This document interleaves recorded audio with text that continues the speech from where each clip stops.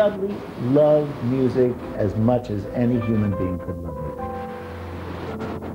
Dudley was no musical joke. He was a musician who could have earned his living brilliantly in the musical profession. He was the funniest and the saddest man I'd ever met. No, it's not a curable condition. It is a degenerative condition. The speed at which it degenerates is somewhat variable, but it is always irreversible. This is the story of a man who loves music, a love that has been the one constant in a turbulent life. This westerly coastline of Nova Scotia is where Dudley Moore comes to spend his summers, staying with two musician friends. Back home in New Jersey the rest of the year, Rena Fruchter and Brian Dallow are his neighbors and his unpaid carers, because for the last few years, Dudley has been suffering from a rare degenerative illness that affects his speech, movement, balance, everything except his mental alertness. These days, most of the comedy is gone from Dudley's life, but the music very much remains. And of all his many talents, it's his music that he wanted to help us celebrate. Dudley Moore is, to me, now a man who's got wonderful musical taste, which is expressed in not only his performance but also in his composition, a wonderful jazz pianist. If you're thinking of the piano trio, I mean, I discovered Dudley Moore on Not Only But Also as this clown, this maniac leaping about, and then suddenly, out of nowhere, would come this wonderful jazz trio, and he's sitting there playing wonderful jazz. Didn't he have a piece that was all endings? Was that him? It was, I heard him do that once. Maybe it was in a house somewhere at a party, but he sat down and played a piece that was only endings, and it was hilariously funny. So he was good to have around at the piano. The thing about talking music with Dudley is that there are so many different types to range over. In fact, there's almost no form of music that he hasn't at some time produced. Optimism that we wanted to put in there. And of course, think again, Dudley was a classical scholar. We discovered in our researches for this film that he wrote a string quartet. He wrote a string quartet? In 1958. What do you know, Magdalen College, 1958. That's wonderful. Has he heard this? Never. Never, or not since then? Well, we don't think it's ever been played. Oh, well, you've got to get it played for him. That, he would be so pleased. I mean, that would be like finding a forgotten child, you know? That's wonderful. Wrote it in 2 weeks for his finals, always works right up to the wire. And so we went digging, and a few days later we got a phone call to say, we found the string quartet in the Bodleian Library at Oxford. Dudley, we have something here which I'm pretty sure you haven't seen in a long time. Take a look at that. God, yes. I remember this work with some affection. Some affection. It's written with a certain kind of expertise and knowledge. And you can usually tell by somebody's handwriting whether he's familiar with what he's doing or not, because lots of people have a handwriting when they write a score, which is they make little circles and fill them in. Those are suspect. But this is a man who wrote quickly in, knowing what he wants. I'd love to hear that. I thought of that phrase and... We found it in the Bodleian Library, anyway. It's quite demanding, though, to be played, isn't it? It's pretty hard, I think. It doesn't seem simple.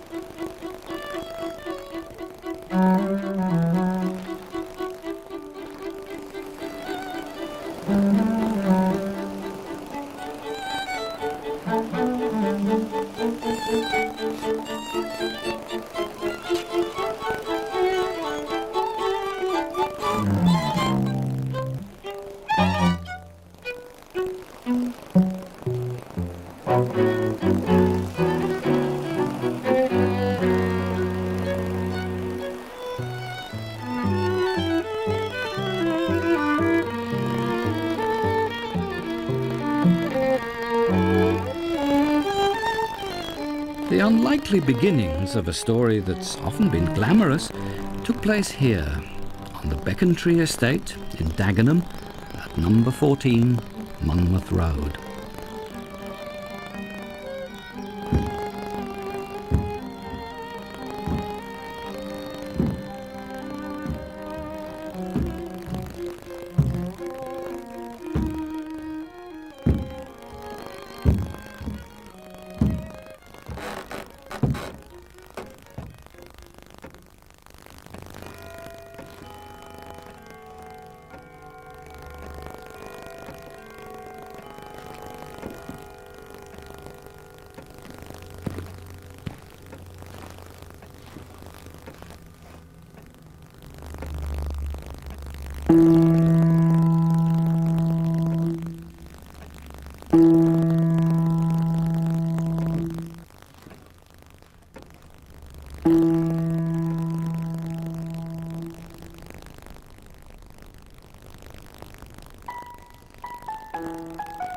They brought a piano, and I think Barbara, his sister, was the one who was going to have lessons. And because Dudley was the one who suddenly showed this enormous ability, and I think Barbara just played, but I mean, Dudley, it was just like coming home, I suppose.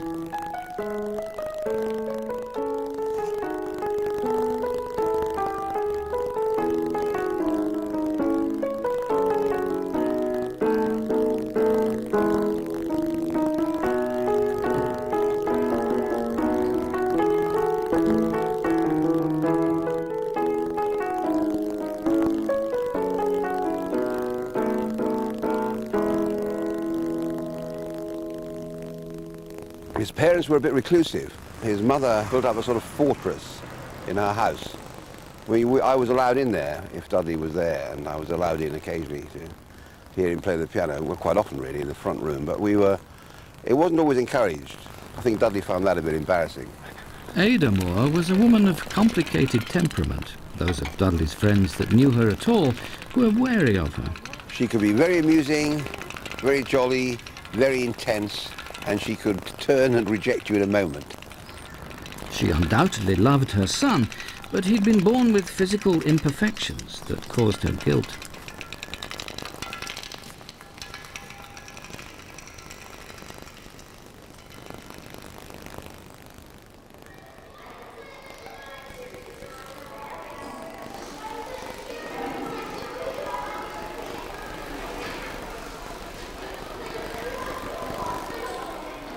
The boy had a clubbed foot, a withered leg, and remained short in stature. It wasn't ideal equipment to take into the school life of 50 years ago. Predictably, Dudley was in danger of being victimised.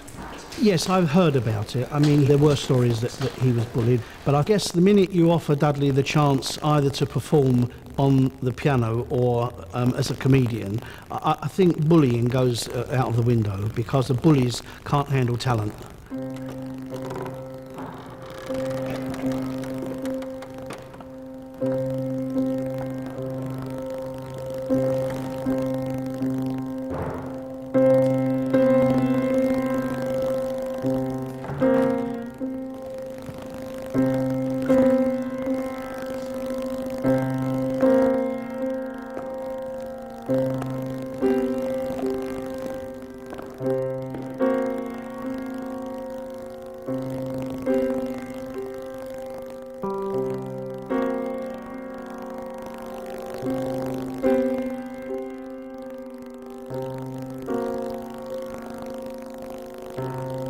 I mean, Dudley was good at everything. His sight reading, which was, of course, was always amazing. I mean, Dudley could sit down. I could put in front of him, say, a six-part Bach fugue, which I couldn't play, but Dudley would sit down and play it. The thing about his sight reading, a lot of people can sight read relatively well, but he could actually sight read and at the same time, you know, make the thing meaningful, probably first time through. I think that was astonishing. The first time I actually met him was in this hall, and I was standing at the back. He was playing for his school the accompaniment to Handel's Messiah. And I looked at him. He was a tiny little guy. He didn't appear to have very big hands, but the way he got around these big chords on the score really impressed me. And at the time I was into Garner, into Art Tatum, into Oscar Peterson. I really was into jazz. And when he'd finished playing the Handel's Messiah and everyone was relaxing and tea was being handed around, he suddenly broke into a piece of Garner, which was such a clever mimicry that he even put the groans in, and I was absolutely sold. I knew then I was in the presence of a great musician. The Errol Garner piano style has been a lifelong influence on Dudley's playing. The two of them had size in common too. The grunting Garner was so small, he often sat on a telephone directory to play.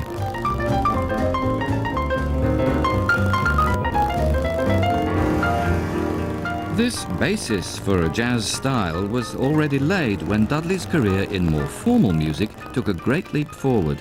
Against national competition, he won the Mackinnon Organ Scholarship to Magdalen College, Oxford. Just to go to university in those days was quite something, but to actually get into Oxford was almost unbelievable. And I understand that his mother actually, when that letter came through, she ran out into the street saying, "My son's got to university, my son's got to university." And it was a staggering moment. Oxford in the 50s wasn't overrun with lads from suburban Essex, and yet Dudley managed to thrive. I think he was pretty exceptional and people recognised it. I think one of his lecturers at Oxford actually says that he was the only genius he taught from 1930 on, and the whole time he was there. And I would use the word genius because he was really quite outstanding musician. But he worked at it as well. The first time I met Dudley was in Magdalen College Chapel. It was amusing even at that time that quite a few of the choir boys were considerably taller than Dudley, even though their voices hadn't broken as yet.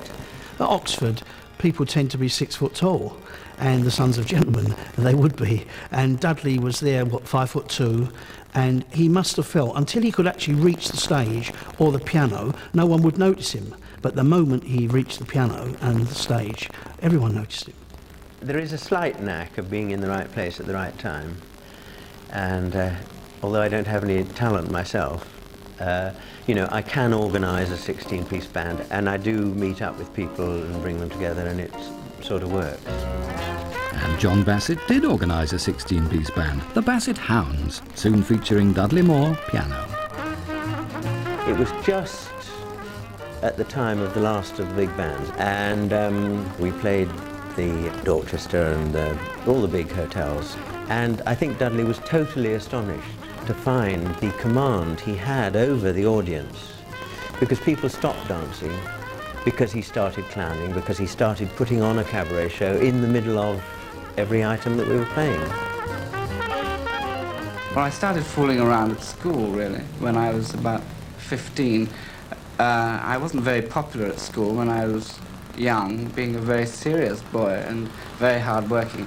And it wasn't so much a desire to become popular as a desire to be less unpopular that made me start fooling around. And I found that I could make people laugh, and I started to cash in on this.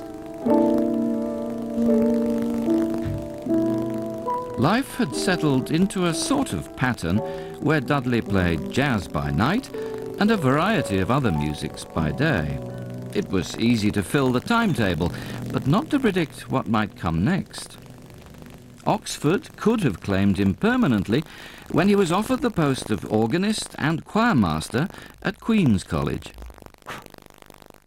You were offered that job, I mean, the organist post and everything. Yes. It's a very prestigious thing. How close did you come to accepting that? I was very flattered by it, of course, but I didn't think that it was good for me to... Yeah, for teaching, I suppose. Yeah. Are you a good teacher? Are you? No, I'm not. No. I'm not. Did you have any idea what career you wanted to do? No, I didn't have any idea at all. I thought it would be nice to do some composition.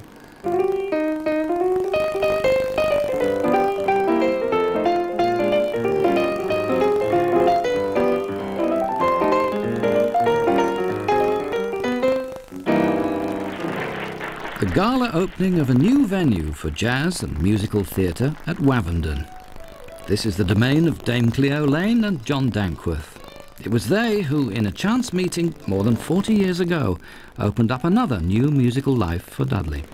Yes, we were playing with our big band at a May Ball, and we went to breakfast afterwards, Cleo and I, and we saw this little upright piano on the stage of the hall we were in, and it's the back of the piano was towards us. We couldn't see who was playing it, but we could hear, and it sounded really great. You know, it was a very special way of playing the piano. And so we peeped round the corner, and there was this diminutive gentleman playing, and so we listened for a while, and it was quite enchanting. Do you remember that May Ball? Was it the Magdalen May Ball where you were playing and yes, they heard you? Yes, Magdalen May Ball.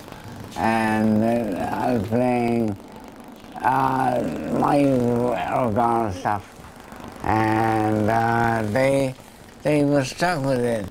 It was a magical moment. Yeah. He was playing away, and when he finished, we applauded, and then he got into conversation and said he was coming down any moment, and had we got any jobs for pianists. So he eventually landed up in my band for about, I guess, best part of a year he was with us. He had a little extra something. I mean, he wasn't just a pianist, but when he was on stage, he was not only a wonderful jazz player, but he was a marvellous sense of humour as well. And he was hilarious. He brought the house down. He was a very, very funny man. I should think it's quite natural, because to be a good comedian, you need to have great timing, and obviously his jazz probably helped the timing, or his natural timing helped the comedy and the jazz. Oh, he could play anything, all the standards, plenty of blues, and improvisation, which was like jazz should be, like talking to you. Right. He really could swing with the best of them, Dudley, no doubt about that. He was fantastic to play with, you know.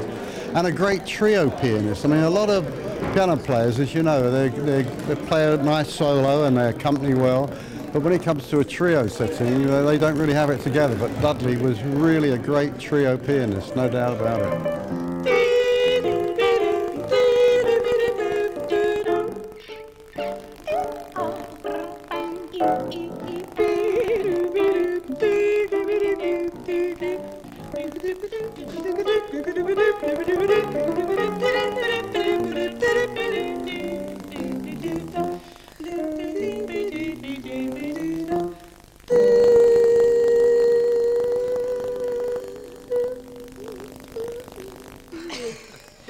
He announced to us that he'd been getting together with a couple of school chums, so to speak, and got a review going, and he said, could I have about 3 weeks off because of Edinburgh? So I said, well, Dudley, you can have 3 weeks off, but I don't believe you'll ever come back, and you have our blessing. Beyond the Fringe, with the original cast of Alan Bennett, Peter Cook, Jonathan Miller, and Dudley Moore. I thought he was wonderful because he did that parody of Benjamin Britten, which is, anybody like you who knows about music, he does the most vicious parody of Benjamin Britten I have ever heard, and he does a wonderful Peter Pears impression. Little bit more.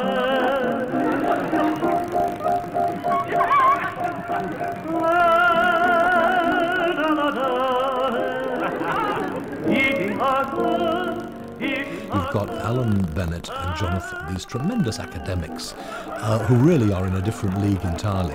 Then you've got Peter Cook, who is this fanatically hard-working, obsessive, but as we now know, alcoholic and depressive. And then you've got Dud, and Dud is always the outsider. Dud's the only one in the Fringe who plays the piano. But they sort of make fun of him all through the show, and he's still, wherever he goes, he's the outsider.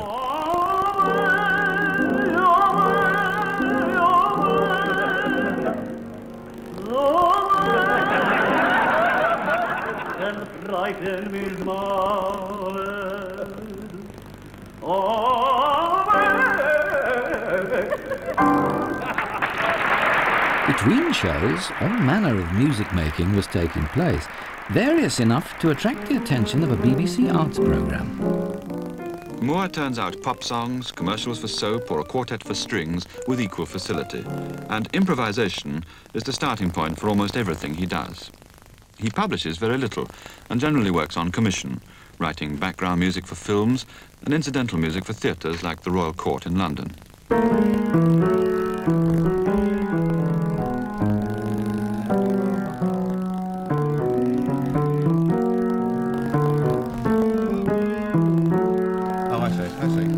What Dudley's doing is giving me the melody to a piece he wrote quite some while ago that we can't find any trace of the manuscript, unfortunately. And it's an important piece because it was quite early in Dudley's career, and it's a piece called Sergeant Musgrave's Dance.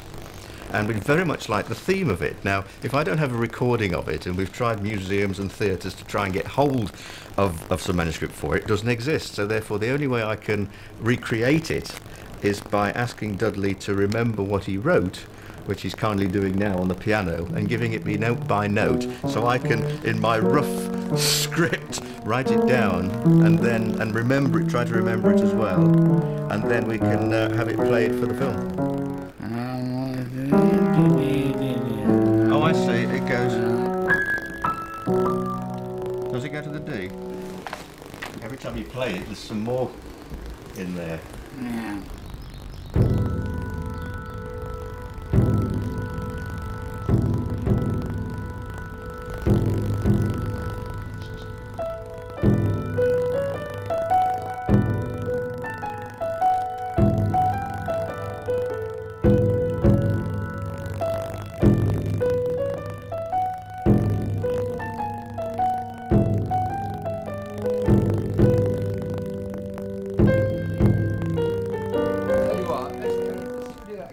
Yeah, don't make a row at the end. It's a bit... I think it's a bit groany down there. When it was done originally, I asked Dudley this, and he said it was a portable organ.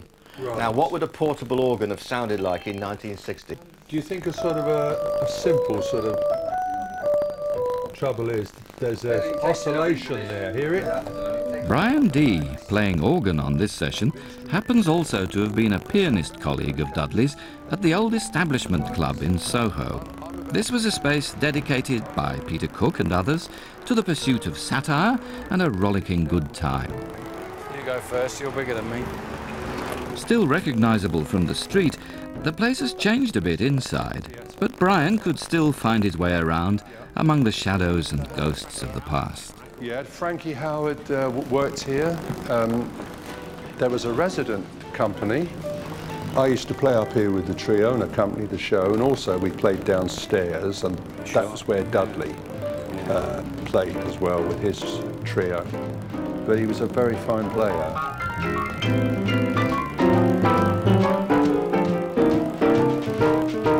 Great player, Dudley. Yeah. Very swinging piano player. Yeah. Shall we take a look downstairs? Absolutely, I'd love to. Where you used to be, but of course it will have changed.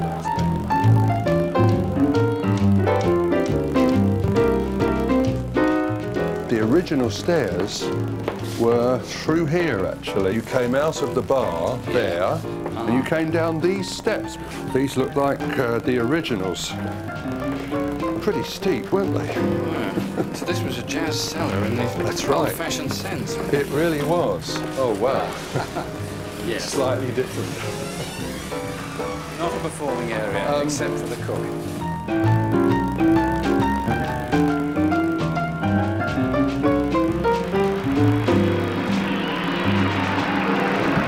Good evening. This evening we have taken our not only but also cameras to the heart of London's West End, where at a nightclub, La Maison Sophistiquée, we see the opening of the great coloured jazz singer, Bo Dudley.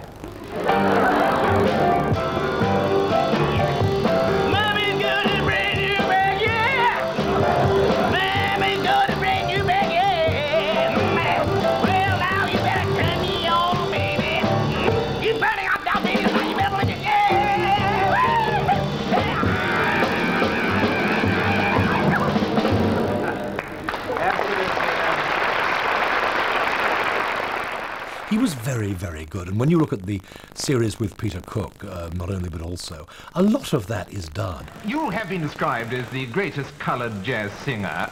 What particular colour are you? Sort of fleshy pink, Fleshy little pink. red on the cheeks, purple in the middle of the eyes, blue round the chin. Yes. You'd relate probably Peter Cook to someone like Danny Kaye, but nobody had to work with Danny Kaye. Danny Kaye just went off alone. Dudley had to constantly work with this absolutely unrestrained, very undisciplined, very shambolic talent. I was just about to drop off when suddenly tap, tap, tap at the bloody window pane. I looked out, you know it was bloody Greta Garbo.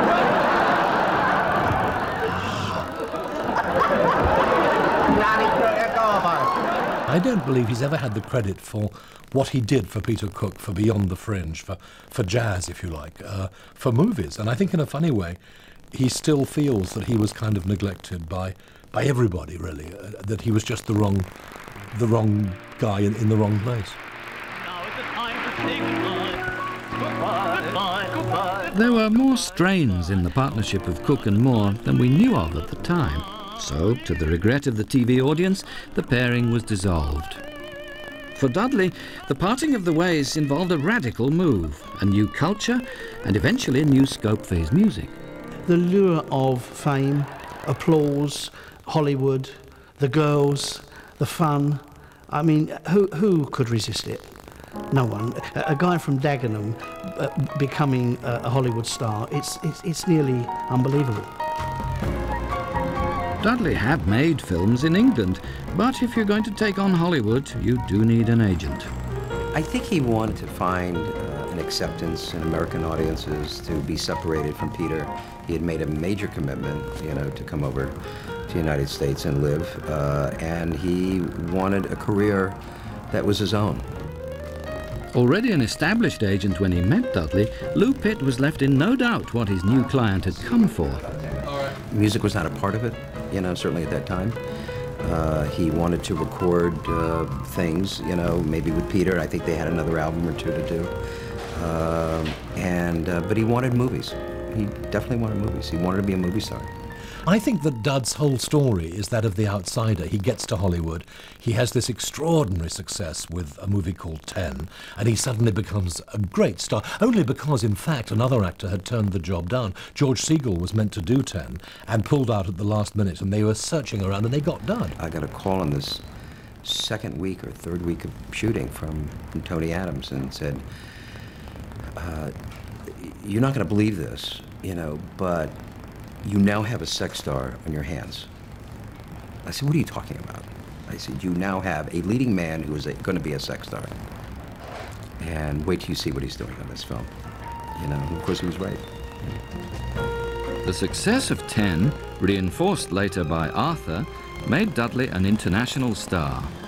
But music was still an ever-present companion in the obligatory California beach house, at Hollywood parties, on the film sets where directors supplied a piano for him to play between takes. In fact, music was an appetite that needed constant refreshment. So Dudley sought out the best of musical company, notably one of the greatest bassists of modern jazz, sometime husband of Ella Fitzgerald, Ray Brown. I got a call from him one day, and he said that he had been doing a lot of movies and he wanted to play some music. And I said, well, I got a pretty heavy schedule myself, but why don't we get together and talk and see? So he had a house at the beach, and I went out to see him. And I saw all these scores on the piano, and I saw all of this stuff, and I said, what's all that stuff? He said, oh, I'm transcribing some Oscar Peterson solos. Oh, yeah? You ought to see what that looks like. If you think symphony scores look tough, you ought to see some Oscar Peterson. As a member of one of the Peterson trios, Ray Brown knew what Oscar's playing involved. It wasn't long before Ray and Dudley were sharing concert stages together. Big stages, too. We did all kinds of stuff. He did, when we worked at the Bowl, we did the Porgy and Bess Overture with the symphony, and then we did the other stuff with a trio. So he was, he could do everything. He didn't have problems there. I tried to get him to do more, but I think he was being pulled at in a lot of directions, you know. Sometimes Dudley was willing to be pulled, as in the case of a new movie he was offered. It was a dramatic role in a melodramatic film with, you know, a very serious underlying subject, that death of a child. And I thought, you know, great to have somebody with a sense of humor. I mean, I don't want to suffer through this movie, and I don't want the characters to suffer through it. So I thought that was a challenging idea for Dudley to play that kind of part. Tony Bill, who still directs in Hollywood, was about to give his leading man the chance to write a score which Dudley has always named as his favourite film composition. Knowing Dudley's music and getting to know Dudley on the shooting of the movie, wherever there was a piano present, Dudley would sit down and play it. And very early on into shooting, I said, let's not wait for the location to provide the piano, let's have a piano on the set. So I had a piano on the set every day. Trash, isn't it? The F minor one? Yes. Yeah, I don't know it. No, okay. One day he was playing around on the set. He started to improvise something. And I said, Dudley, what is that? He said, nothing, I'm just making it up right now. I said, that would be a great theme. I love that theme, what you're doing. And that became the theme for our movie. I suppose it was a very oversimplified theme, which I latched onto, but I disguised it with some alacrity. I think it's a magnificent piece, and it's the best one of his I've ever heard.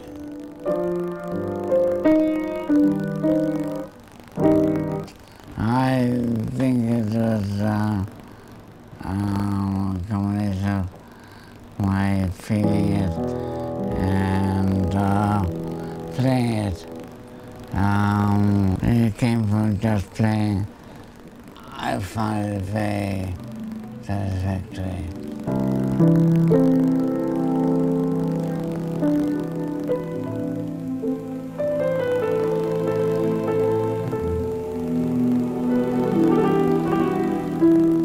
He was the funniest and the saddest man I'd ever met. Elsa Blankstead was the music editor on 6 Weeks. She became a friend and a concerned observer of Dudley's life, with all its apparent ease and its inner difficulties. But he did a magnificent job. The music is so good, and again, so sad. I think that's the place that he always went to when he wrote material, when he wrote, you know, serious music. He went deep inside himself. But he speaks to you then. And we loved it. We finally got ready to record, and he didn't want a conductor, he wanted to conduct. It seems now like some sort of terrible prediction that Dudley should have invested so much of himself in a story about incurable illness. But those closest to the movie felt no foreboding, only gratitude. It was a celebration. And we all loved it. We all loved the score. The problem was nobody went to see the movie because a little girl dies. The film came out and just went belly up. It just, you know, got decimated. And it went from the happiest experience of his life to one of the most, if not the most disappointing parts of his life, and why they didn't embrace it and why they didn't like it. They didn't like the sentimentality of it and the fact that a girl died of Christmas. Yeah. Too openly emotional for them. Yes, it was. Yeah. I got some fairly heavy flack from that. It depressed him, you know, a lot. Well, it felt awful. I felt sure that the music would get by without any problem, but it wasn't the case. It wasn't the case. I think it was very hard for him to write the score. It was really work. which nobody appreciates.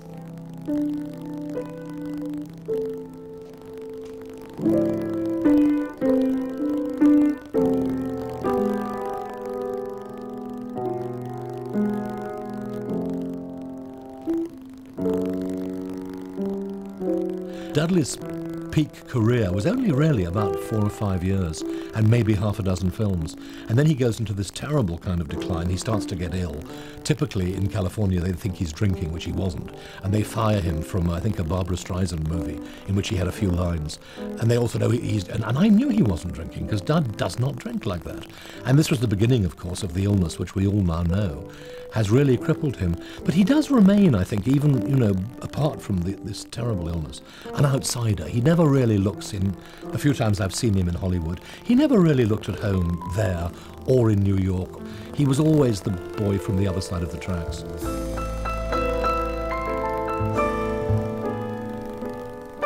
The commercial failure of 6 Weeks and the virtual disappearance of its music hit Dudley hard.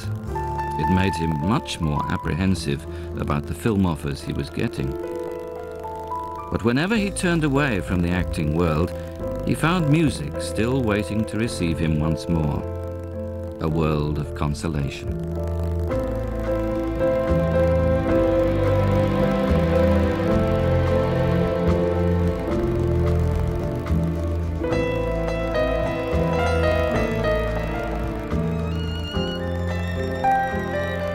Robert Mann, a friend for 40 years, recently retired from his chair as first violin with the Juilliard String Quartet.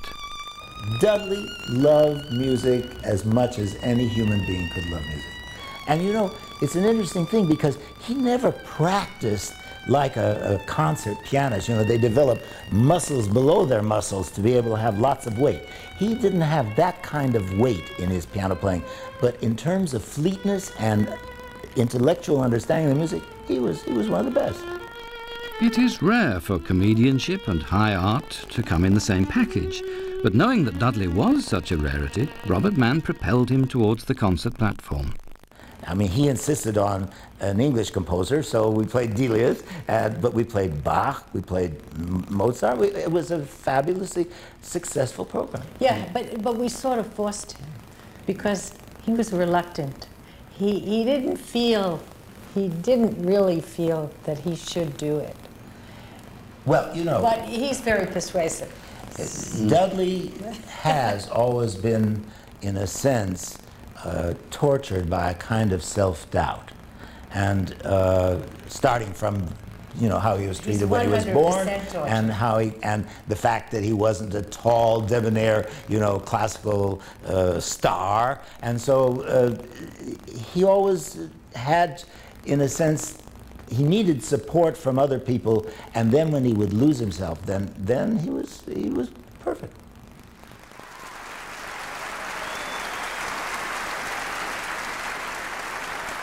The critics' confidence in Dudley grew to match his own, and his concerts with Robert Mann were warmly received. And then he began playing with quite a few orchestras. I know Jerry had him with the Seattle Symphony, and then he began to playing duo concerts with Rena Fruchter. So he really built a kind of career out of that, but he was still, of course, multi-talented. Rena Fruchter had been a child prodigy of the keyboard. Dudley met her when she was a New York Times reviewer. He hesitated at first over the notion of a musical alliance. Once we started playing together, it did fall into place very well. And it was, he was actually the slave driver. He would spend 4, 5, 6 hours rehearsing. He liked a challenge musically. He liked music that was difficult, music that made a big statement, music that was very emotional.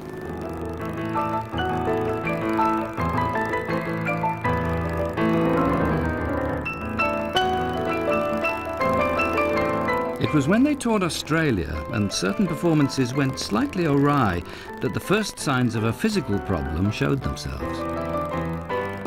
He was having a little trouble with one finger, and he was tired. And he was trying very hard, and some of the performances were really good, and some had problems, and he was very, very upset about this finger, and that's really, I think, where it began. The first thing he talked about was playing the piano. He said that it was a subtle thing, but that when he was playing the lowest notes with his little finger, it would tend to either freeze up or repeat itself in ways that he didn't want it to.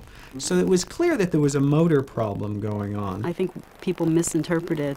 They thought he was drunk, and he wasn't, because the condition started to manifest itself by Dudley falling and slurring his speech a little bit. It was obvious on meeting him that you would make that connection.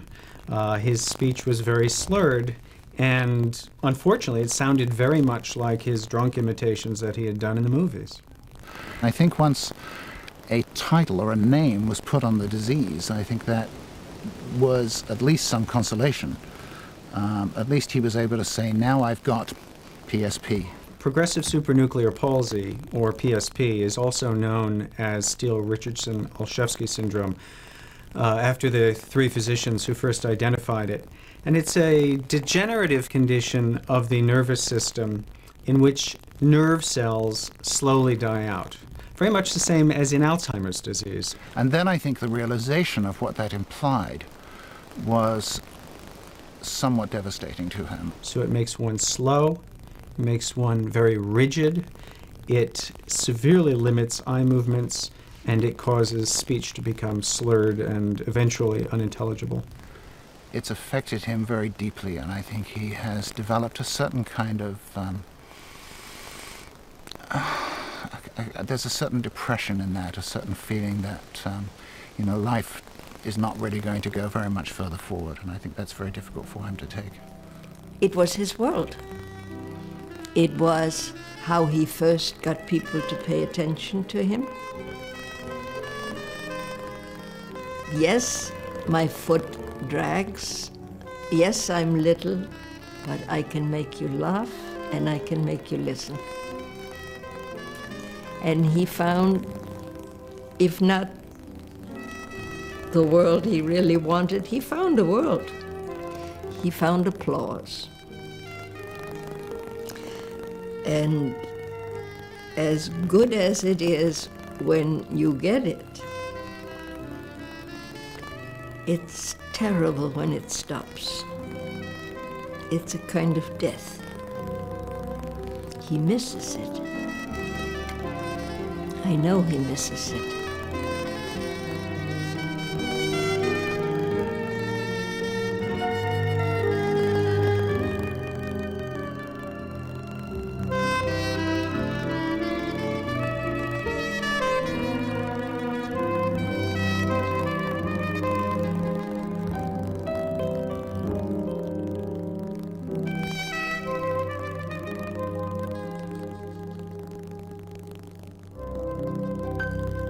This is a man who has given enormous pleasure to the world, and at this stage in his life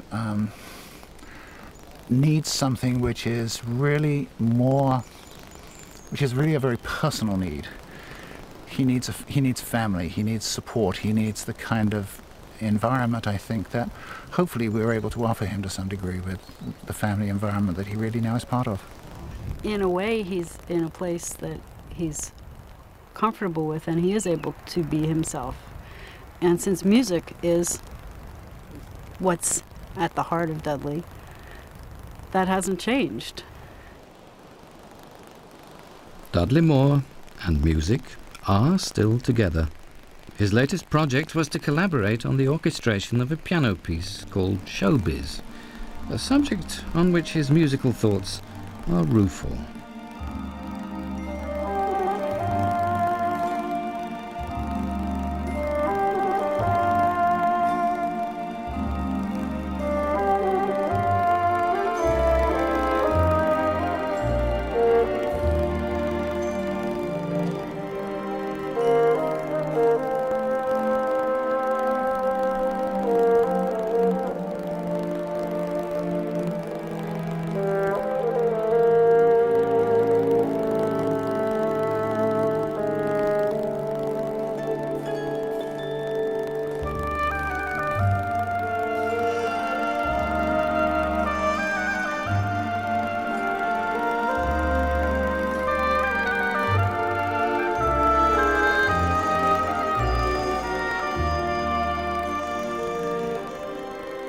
I feel angry. That's true. To be reduced to this insignificant version of myself, it's overpowering.